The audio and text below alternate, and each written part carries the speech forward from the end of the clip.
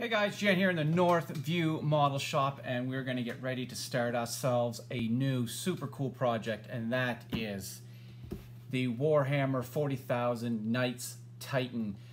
Been looking forward to getting one of these for many years. Watched Gilbert Mondragon build so many of these live on the Hangouts, and just love them. Now, guys, before you get too excited, these are super expensive, and I just assume it's just the gaming and the marketing.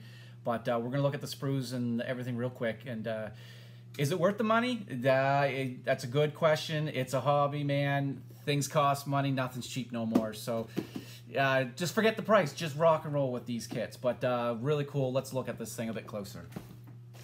So first thing you get is the instruction booklet. It's pretty cool. Quickly, decals. I believe you get lots of options on how to set these up. I don't really know much about the games. It's really just a build for fun stuff. I'm gonna go like badass kind of thing with mine, dark color stuff like that. But decals look super cool. But the instruction booklet, really nice. Kind of reminds me a little bit of a Bandai kit instruction. Doesn't look too overly complicated. There's a lot of, you need to pick a lot of stances and poses, accessories, weapons, all that stuff you need to kind of pick. But for the most part, it doesn't look super complicated. Gives you, like I said, when you get to decaling, it gives a lot of options. You need to pick your side, I guess, or your faction, whatever. But really cool, really nice. Like, it would have preferred some colored sheets. For us who don't know much about the game, that would have been cool, but that is what it is. So the first thing you see is it comes with the nice little base to mount your Knight Titan on. Just simple black. I bet you could play with these, kind of get these going, but either way, that's for another day. So we get into the first tree that I pull out. Really neat, very highly detailed pieces. This piece here looks really cool. I think this is like the main outer shell that goes on the chassis afterwards. But it just, I don't know, it just looks really cool. Recessed panel lines, raised bolt heads, just nice, clean. I've seen absolutely no flashing in this kit at all.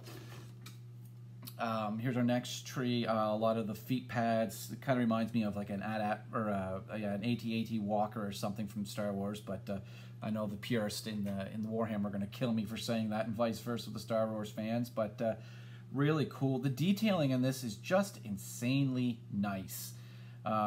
Super excited really to get going on this one. And now we get into this tree. This must be a lot of the weaponry. So this is really like a chainsaw gun kind of thing. But like, look down in here. Obviously you guys can't see it. I don't know if we can get this thing up there or not. Yeah, maybe you can see that little skull on that on this saw blade thing that's casted really crisp. Like, it's impressively cool.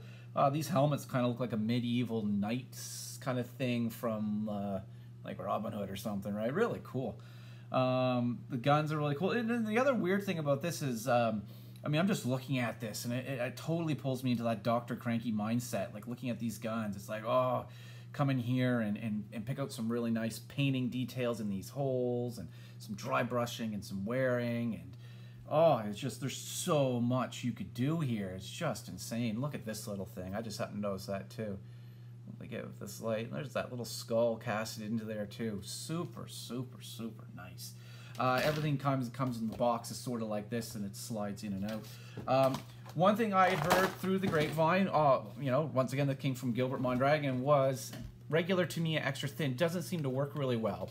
And I had heard the grapevine, if you use I believe it was the Tamiya that came in like the octagon paint or octagon orange glue, it seemed to work better. I went to look at that at my local little hobby store, and they didn't have any, but they had the Citadel display, and they had this stuff, this glue here.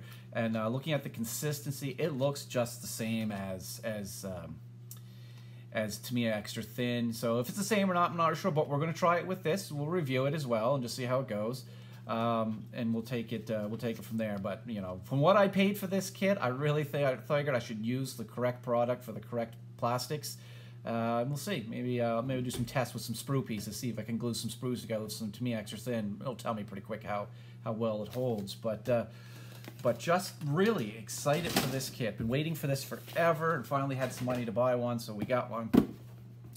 But I mean, these things just look like really, really badass. I'm telling you right now.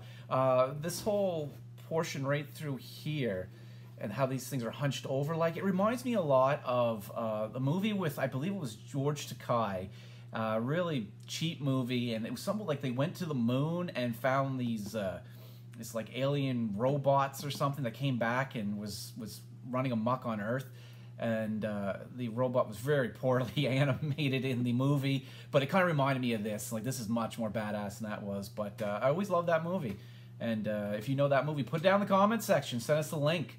And let everybody else enjoy. But guys, stay tuned. We'll do some build progress, some pictures, slideshows, fun. We'll talk about painting later on, but just excited to get started on this one. So anyway, guys, don't forget to subscribe, give a thumbs up, give a comment. It helps out a lot. We'll see you guys on the next video. Adios.